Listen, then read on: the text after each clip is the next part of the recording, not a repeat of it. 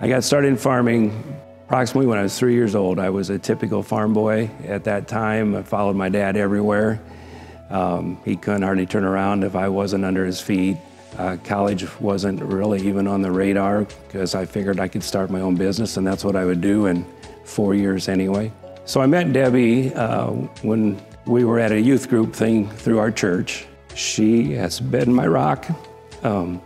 She exemplifies what the biblical persona of a biblical person should be, and we come home and we always strategize together. We have what we call, most of the time it's at a coffee break, but daily briefing meetings where we talk about family, strategy, investments, career, what we're going to do in the next 5 years, and we're always making our business decisions together.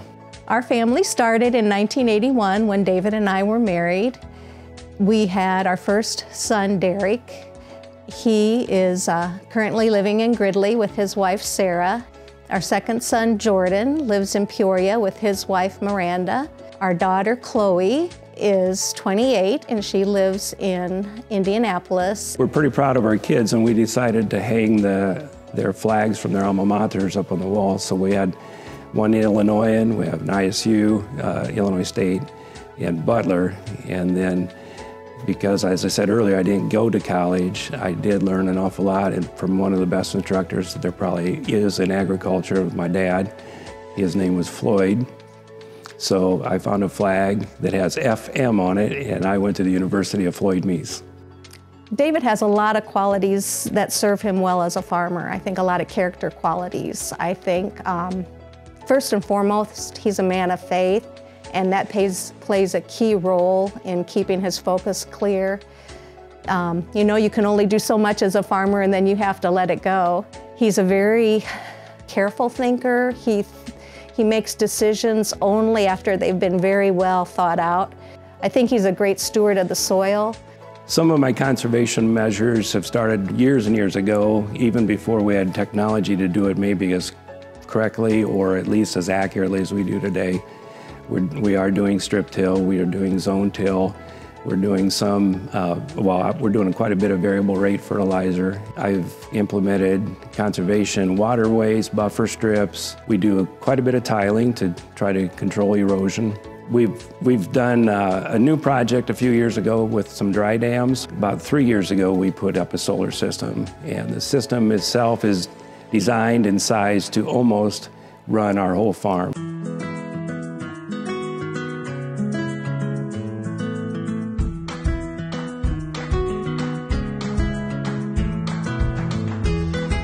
Josh Nixon has been driving up and helping us. It's going on 11 years.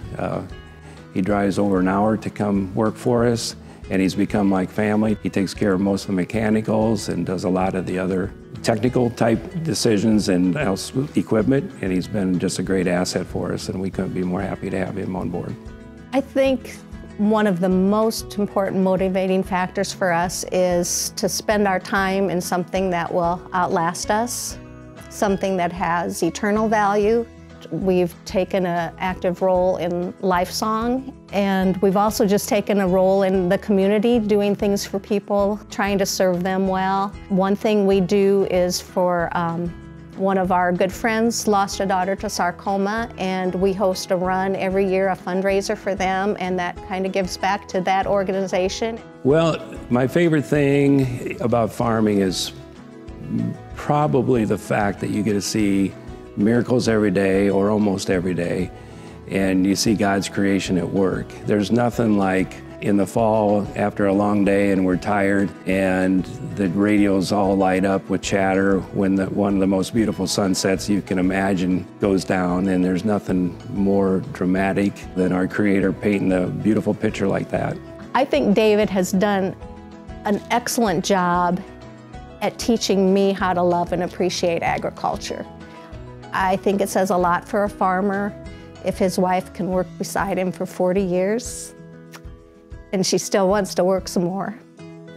When I got word that I was nominated to be a Master Farmer, I was truly, truly humbled, and I couldn't didn't maybe think I would be at that position ever, but it's very humbling, and I hope I live up to, you know, the name. But been watching for years, seeing different people I really highly respected and looked up to, and I'm thankful to be a part of that group.